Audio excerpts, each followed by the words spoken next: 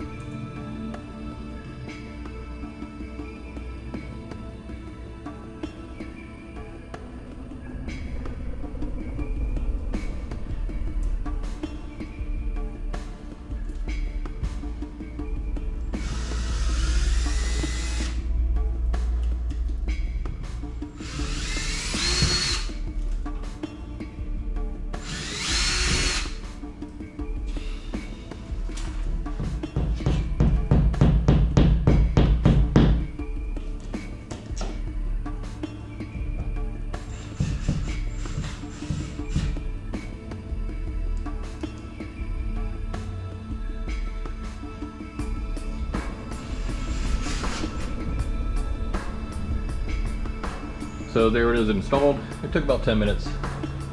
What I really like about them is they're made out of aluminum. They're really lightweight, so your anchors aren't stressed out trying to hold the weight of not only the rods but the rod holders.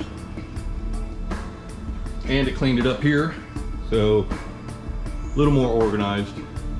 I think I'm gonna have to get another one though, because I got more rods in the shed that I need to mount up here. I figured I'd put it right over here.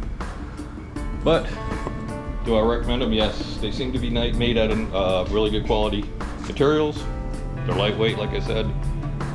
If you're interested, I'll put the link in the description with the promo code.